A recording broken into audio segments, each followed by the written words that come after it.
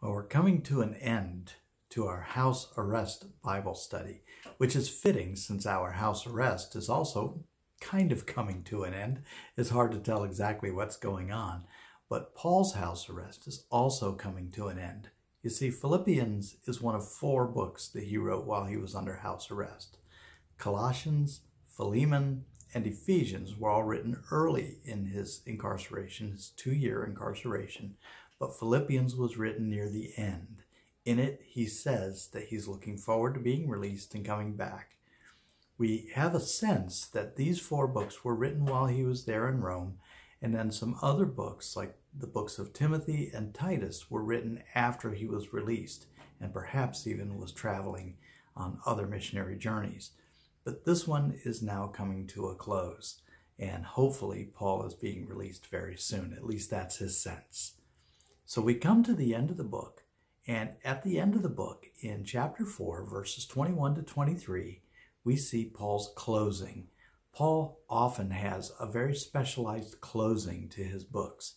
In that closing, he extends some greetings from the people that he's around, and he also extends greetings to people that are going to be reading the letter. And he ends the book with grace. Now, sometimes Paul's closings are rather long and elaborate and take the form of what we now think of as benedictions, elaborate blessings that are given to people. But this time, it's rather short. He extends grace and not much more. I guess you could say that Philippians has more personalized information throughout the book. He talks about Epaphroditus, he talks about Syntyche and others. And so in many ways, he's talking to the Philippians throughout the book about the help that they've sent, about the things that he sees in them. So maybe a lot of extra things like that are not required at the end of this book. But I'd like you to read it. Look at how he says what he says. Look at the kinds of things he says. And anything in it that stands out to you as being significant or important, I'd like you to share.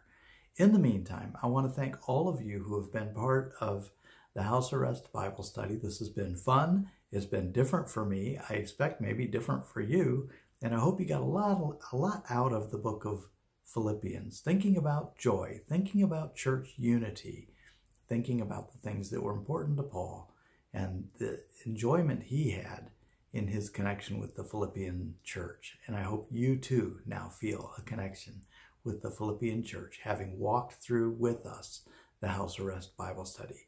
Thanks for joining us.